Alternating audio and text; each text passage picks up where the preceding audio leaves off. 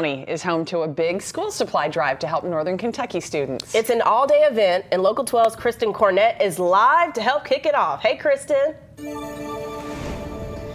Good morning. I know it's early, but I know this is an exciting day here in Kent County because this is going to benefit kids across Northern Kentucky, not just here, but of course we're talking about the Stuff the Bus Challenge, and it's happening at Chick-fil-A, which is great, and it's also a chance for people to get free food, which everyone loves. And to talk a little bit more about that, Brent, this is back for the first time since the pandemic.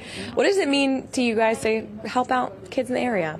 Well, this is my favorite event here at Chick-fil-A in Northern Kentucky, and it's something that's needed in the community. We're giving away 22,000 items to kids in need.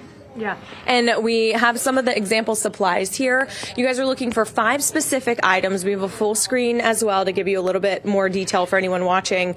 Pencil boxes, dry erase markers, packs of pencils, composition books, 3-ring binders. These were the things that the teachers told you they needed, right? This is the most needed right now for us in this year. Yeah, and you live around here. I'm sure you know that the need is there, especially as we go back to school and an expensive climate right now with inflated prices.